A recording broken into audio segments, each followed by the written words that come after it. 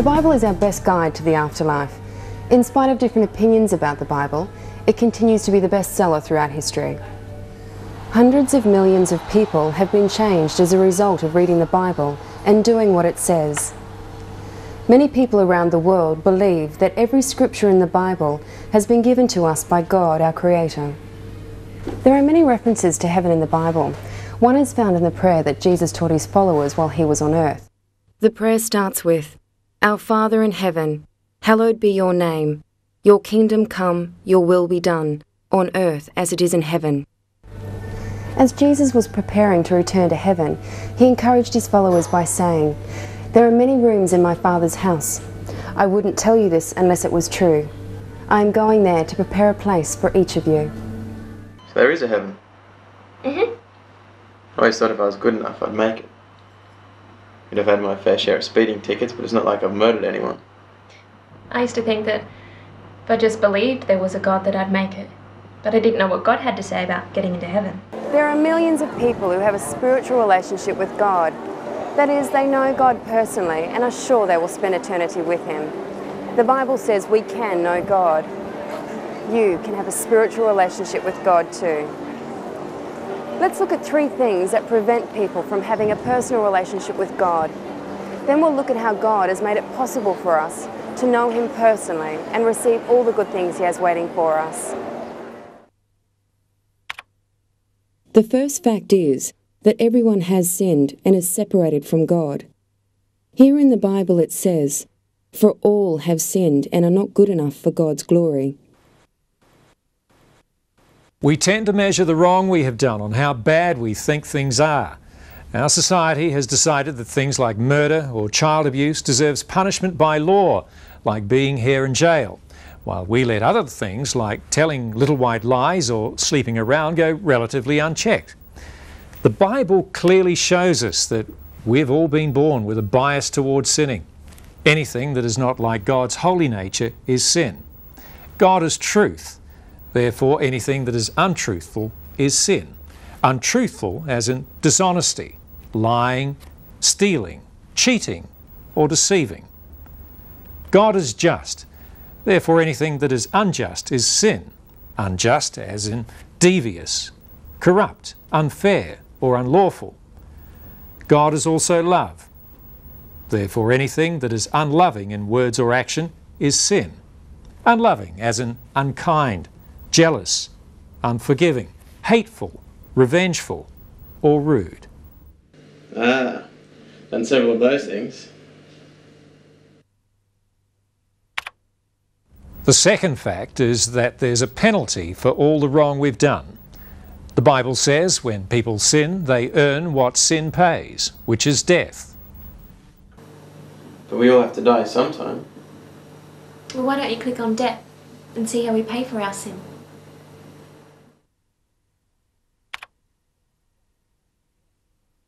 Death, by definition, means separation. The Bible talks about 2 deaths. The first death is the separation of the soul from the body. When a person dies physically, their soul leaves their body, and their body is then placed in the grave.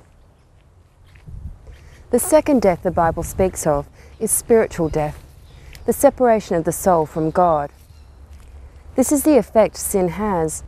It is what the Bible is referring to when it says, "When people sin, they earn what sin pays," which is death.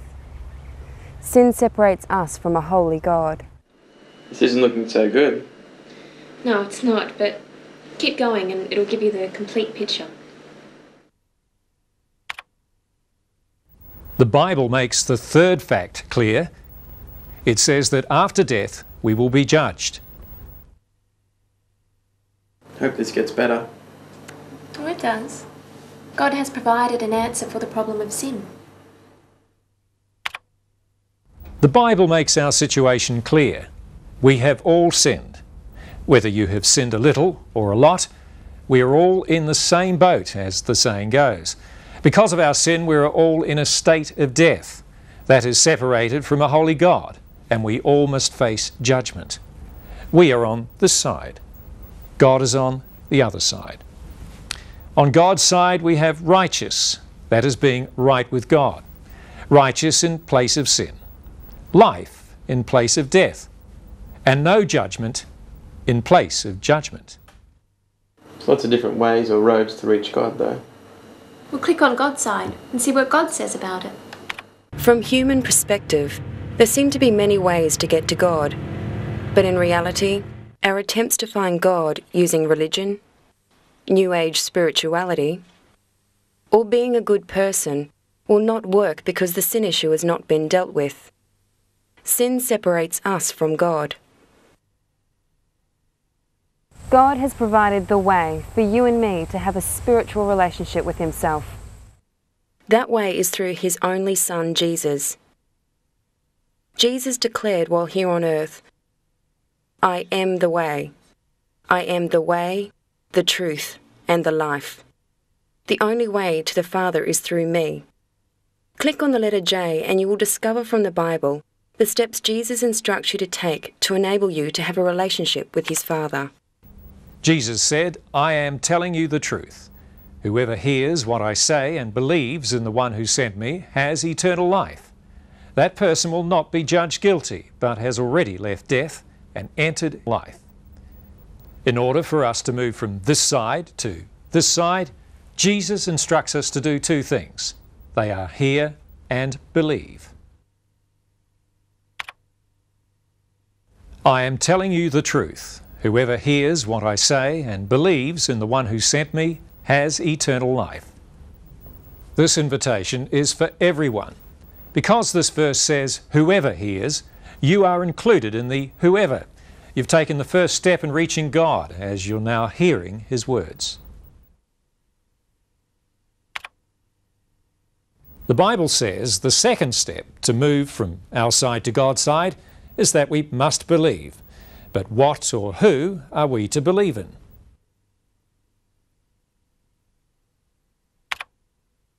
Jesus said, "I am telling you the truth. Whoever hears what I say and believes in the one who sent me has eternal life." We're instructed by Jesus to believe in the one who sent Jesus. That is, to believe in God. The word believe means more than just believing about God. It says you are to believe in God. To believe in someone or something involves trust. God wants you to believe in Him, trusting Him with your life. To trust God with your life is allowing God to freely exchange your guilt for His forgiveness, to exchange your fear for His love, and your will for His will. The exchange is made possible because God sent Jesus Christ into the world to take the punishment for our sins. The Bible says God shows His great love for us in this way. Christ died for us while we were still sinners. When Jesus died for your sin and mine, justice was met so that we do not have to be punished for our sins. Jesus not only dealt with sin's judgment on the cross, but the Bible says He conquered death by rising from the dead, enabling us to pass from spiritual death to life. Amazing. I used the words Jesus Christ in frustration many times before, but never understood what He actually did for me. Yeah, me too. There's a second point here that says, believe in Jesus' name. The Bible says, as many as received Him, to them He gave the right to become the children of God, even to those who believe in His name. What does it mean to believe in His name? An angel came to Joseph in a dream and said, "Don't be afraid to take Mary as your wife, because the baby in her is from the Holy Spirit. She will give birth to a son, and you shall call his name Jesus, because he will save his people from their sins." Jesus' name means Saviour. God sent Jesus to save us from our sins. We are to believe in Jesus that He'll save us by forgiving all the wrong we've done. The Bible says of Jesus, if we confess our sins, He will forgive our sins. He will cleanse us from all the wrongs we have done. Hold on. Does that mean if I just confess all of my sins, they're just gone? I couldn't believe it either when I heard that. Let's just click on confess and see what it says. The confession the Bible is talking about is not just admitting your sins and being sorry that you have done wrong, but choosing not to want to do it again. When you confess the way the Bible says, this shows true repentance. When you agree with God concerning your sins and ask for His forgiveness, every sin is totally removed. Back to the verse we were looking at. He who hears what I say and believes in the one who sent me has eternal life. Not maybe or hope so, but has eternal life. It's a certainty. Having heard Jesus' words and believed Him to save you, the verse finishes by saying, you will not be judged guilty, but have already left death and entered eternal life. God has provided a wonderful provision to save mankind. Before seeing how we can receive that provision, let's recap. The Bible says you have sinned and need forgiveness from your sins to make you right with God, righteous in His sight. The Bible says sin brings death, separation from God. Jesus' death and resurrection has made it possible for you to pass from spiritual death to life. The Bible says those who do not believe in Jesus will be judged. Jesus took the punishment for your sins on the cross, cancelling the judgment when you believe in Him. Well, that sounds better. I love what he has to say. I have every reason to be happy, for I have received Jesus' freedom and joy. Before, my life felt empty and meaningless. I felt nothing on the inside. After a broken relationship, I started experimenting with drugs. One thing led to another, and before I knew it, I was involved heavily in organised crime, constantly living in fear. Then I met Jesus. He is awesome. He changed my life around. He's given me forgiveness and joy. I received from Jesus the peace and harmony and love that I was searching for. If you click yes on the word Jesus, you too can receive His forgiveness and His life for your life. I can relate to the way he felt. It's like I needed something to fill the emptiness I felt inside. The Bible tells us that there is not only someone to believe in, as previously seen, but someone to receive and someone to become. As many as received Him, to them He gave the right to become children of God, even to those who believe in His name. The previous verse in the Bible shows us that this verse is speaking of Jesus.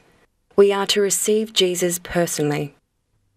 According to this verse, when we receive Jesus, God gives us the right or privilege to become His child. The Bible does not give a set prayer on how to receive Jesus and become God's child, but from what we have learnt from this verse, we can pray like this. Lord Jesus, I believe you died on the cross for me. I repent of my sins. Forgive me. I receive you now as my Saviour and Lord. Thank you for giving me the privilege to become God's child. Would you like to pray that prayer with me, to receive Jesus and become one of God's children? Your destiny is your choice. Lord Jesus, I believe you died on the cross for me. I repent of my sins. Forgive me. I receive you now as my Saviour and Lord. Thank you for giving me the privilege to become God's child. Amen. Welcome to God's family. You are now God's child and can be quite sure you have eternal life, not because of what I have said, but because God Himself has said it in His Word, the Bible.